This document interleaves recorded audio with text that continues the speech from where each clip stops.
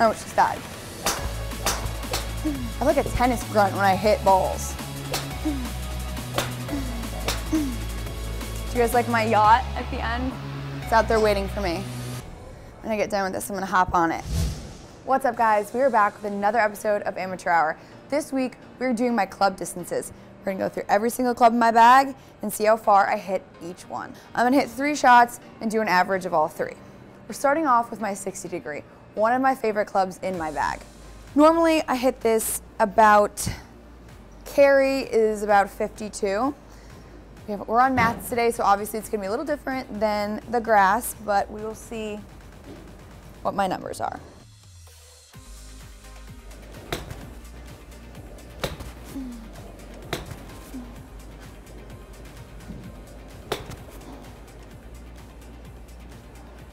I'm very comfortable with my wedges.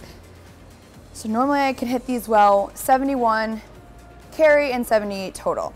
So I would say that I hit my wedge on mat about an average of 70 yards. Carry. Okay, we're gonna go to my 56. I normally hit my 56 around 75, 80 yards.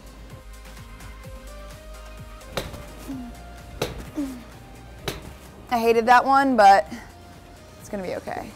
All right, now I'm on to my pitching wedge. I normally hit my pitching wedge around 125 yards. So let's see now.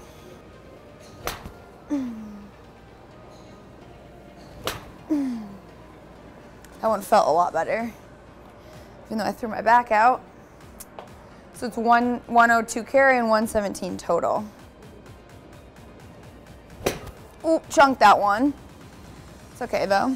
Okay, so 109 carry and 111 total, so a little off on my pitching wedge. Maybe I got a little bit weaker. I'm on to my 9-iron now, so I normally put my glove on. When I warm up, I like to have 60 degree for my pitching wedge.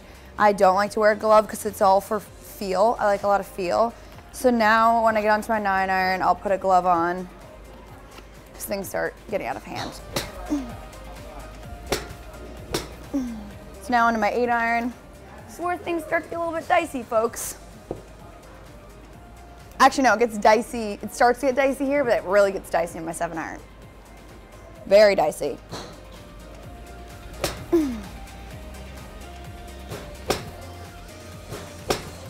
Dicey.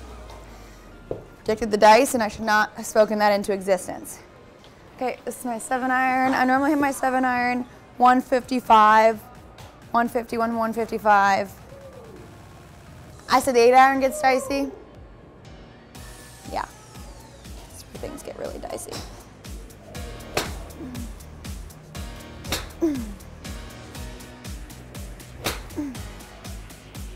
I'm 25 years old and I have a bad back. It's just not a good sign.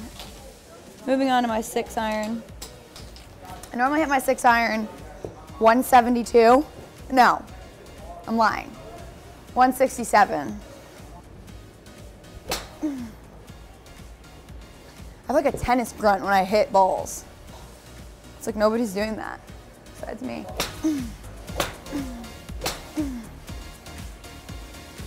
Do you guys like my yacht at the end? It's out there waiting for me.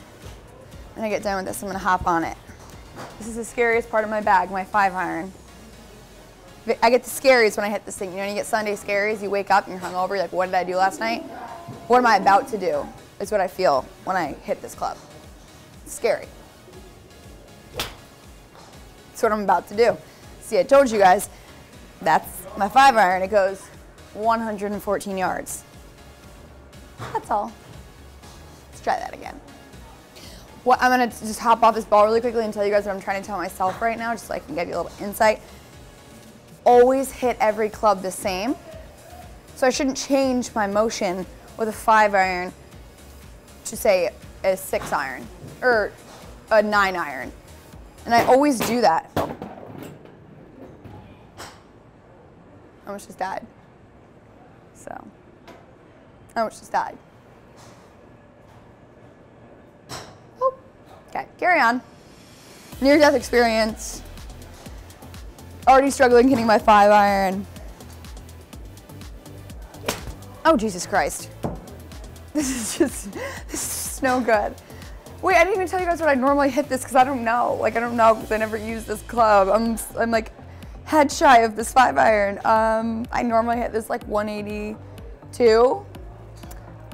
The monitor is saying 69, so there's some sort of mix up here. 5-iron distant is just not available right now. Put that one away. Next, we have my beautiful 5 hybrid. I normally hit this club at 200 yards on average.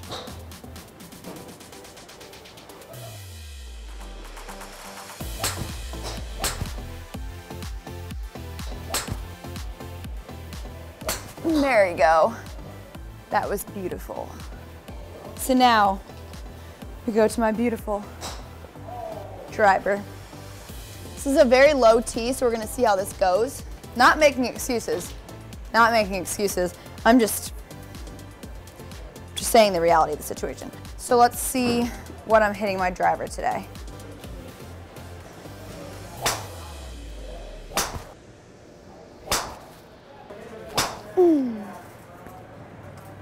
That one was pretty sick, I'm not gonna lie. 220. 220, so I hit my driver 220 today. That's it for all my club distances. Thanks so much for tuning in. I hope you enjoyed.